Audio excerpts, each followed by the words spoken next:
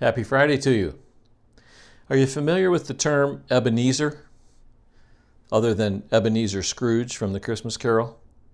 Actually, Ebenezer is a Bible word, and we find it in our text for Sunday, and Ebenezer is a sign or a symbol of God's past provision.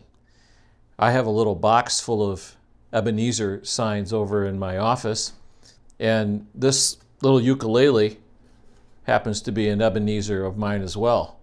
You notice the front of it is all kind of tattooed or graffitied, and you might say, well, why'd you do that? Well, on the back is the year 2020. Remember anything about 2020? That was a hard year. And this little ukulele serves as an Ebenezer for me. These symbols on here remind me of God's faithfulness. They remind me of His presence. And while I was putting graffiti on this ukulele and playing it, I was thinking about God's goodness. Now when I look back on it, it reminds me that God brought us through, and He's faithful. That's the purpose of an Ebenezer.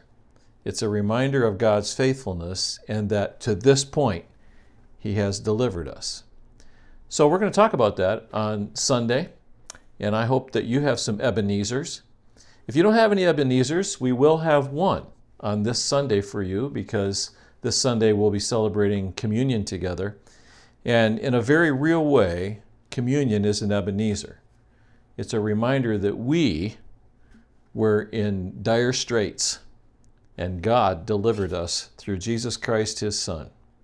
So join us for Ebenezer this coming Sunday, either in person or online. God bless you.